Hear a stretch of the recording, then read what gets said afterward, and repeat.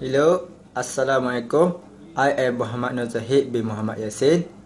I am from Polisas. My class is D83A.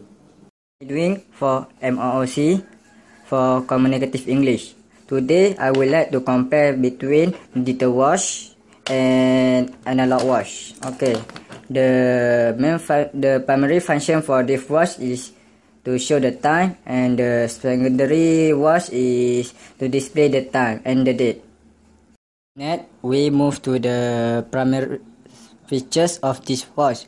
Okay, first, the color for the digital watch is blue. This watch has built-in light, and it has white plastic strap. Okay, last but not least, this watch also includes stopwatch and alarm. Okay, for the analog watch, the color for this watch is silver. It has two glow-in-the-dark needles, and its analog watch made from stainless steel.